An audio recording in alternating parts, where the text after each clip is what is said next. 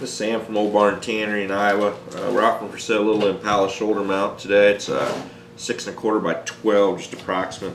I graded it as a grade 2 economy. It's a commercial cape with multiple flaws, rubs or holes. I took this on trade. I'm not sure who tanned it, but I think it was dry tanned and rehydrated back up. But it does have some flaws to it. On the bottom jaw line, it looks like whoever skinned it did a poor job, so it's going to take some repair there. Hole on top of the nose, you can see we got the pictures of everything. The eyes aren't terrible, but they're not the best either.